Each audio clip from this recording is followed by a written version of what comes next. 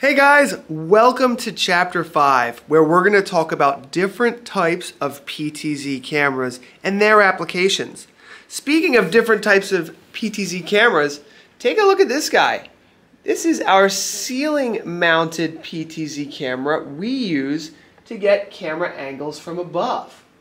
Thought it was a kind of a perfect example here of a PTZ camera. You can see the little tally light right there above that lets us know this is the camera that is live in the video production software. Let's take a look. Hello and welcome back to Chapter 5. What we're going to talk about today is different PTZ cameras. And I have a few here we're going to be looking at in more detail. I've got a regular USB connected PTZ camera with kind of the traditional serial cable. These are super affordable. This is a HuddleCam 3X PTZ camera. I have a PTZ camera with built-in microphones, so video and audio in this one. And then the more traditional PTZ cameras from PTZ Optics that offer that network connectivity that we will be learning about as well. And then finally, wanted to show an electronic pan-tilt zoom camera. We'll take a quick look at live footage from this in this video as well.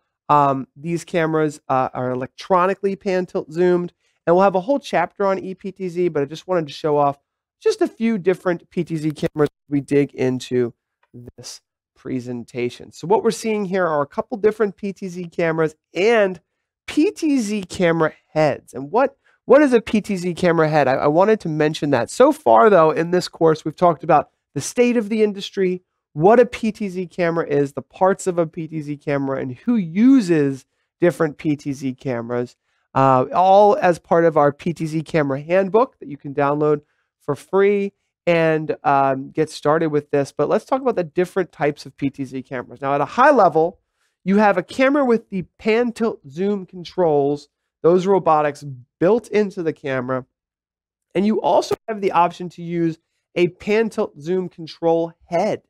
And what this does, you actually can put a over-the-shoulder camcorder style camera on this head and make it robotically, remotely controllable.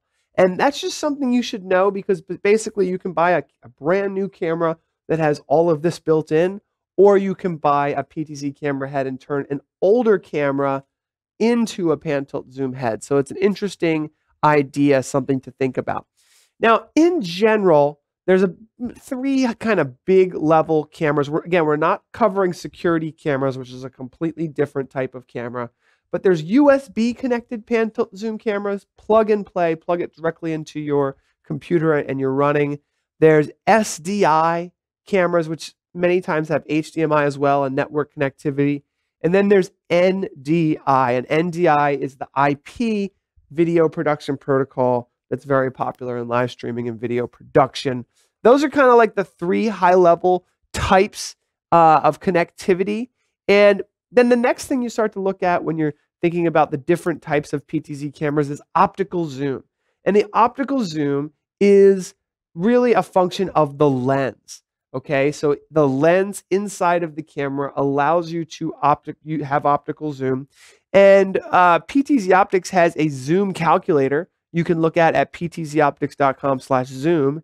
And what you kind of want to calculate is how far is this camera going to be away from the person that I am going to be zooming in on, or the space that I plan to be recording. When you know that information, you can figure out how far you can zoom in and what you will actually capture.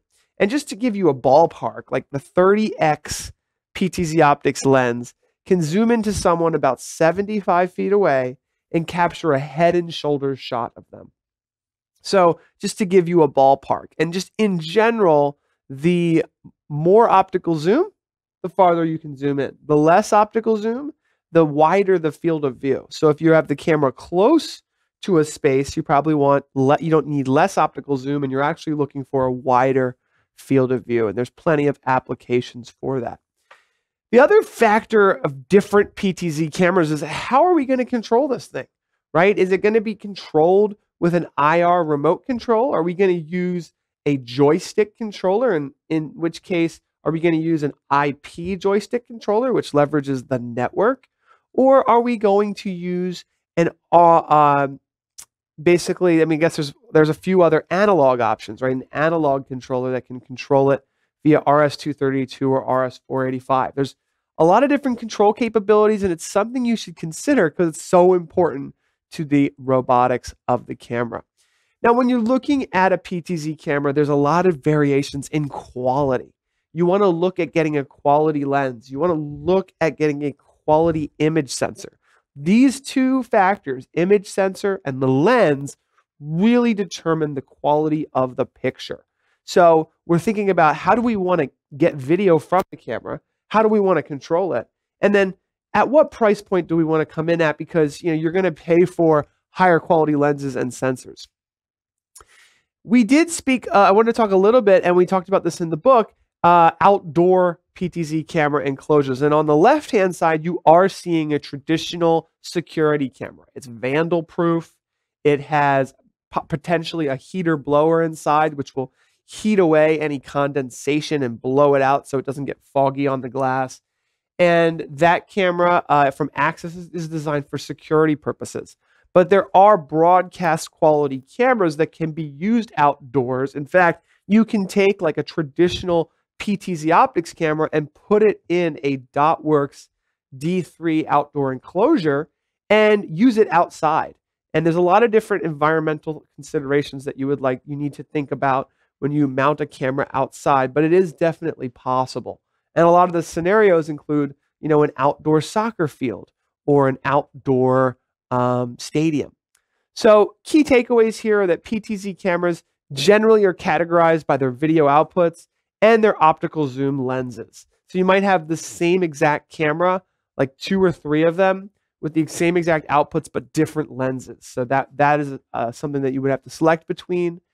When you're selecting a PTZ camera, you might want to create like a simple wiring diagram. And we're going to go over many of those in this online course, but just where are you connecting what? Is it all going to work together? Because there's probably other pieces to the puzzle besides the PTZ camera. And then each video connection has a unique set of limitations that you should be aware of. We discussed this in our previous chapter, but just want you to be thinking about, okay, well, if I'm going to be using, SDI, the SDI video connector on the back of, let's say, this camera here, this SDI connection, well, how far can we run that cable? Are we running an Ethernet cable? That can go 100 meters. Are we running a USB cable that can only go a few feet? So I want to do a quick demonstration of the HuddleCam HD Pro to give you an idea of what electronic pan tilt zoom is, and I will compare that with an optical zoom camera, and then we'll go on to our next chapter. All right, so let's take a look at this electronic pan tilt zoom camera. I've got my IR remote here. In a couple chapters, we're going to be really deep diving into IR remote controls, but this is a completely electronic pan tilt zoom camera. Behind me right here is a optical zoom camera. And what I'm going to do, I'm going to move this one behind me here, and I'm going to zoom in on, and clearly you guys are going to get the picture right away, but basically I'm going to zoom in on this camera here. It's connected via USB to my computer here, as you guys can see. And you can see as we're zooming in, we're not losing any quality, right? Because it's optical zoom. And we have the ability to pan, tilt, and zoom and really move around the studio. Now with an electronic pan, tilt, zoom camera, as you're seeing in front of me, and I'll cut to this again, we can zoom in, we can set presets, but the further we zoom in, it's still pretty good. This is the thing about these ePTZ cameras is they have 4K image sensors. So when you zoom in 3x, 10x, it doesn't look too bad, but it's not quite as good as when we're zooming in with an optical zoom camera. And that's the point I wanted to make with this short little tutorial at the end of this video. We're going to have a whole chapter on electronic pan tilt zoom and what's going on in that space soon.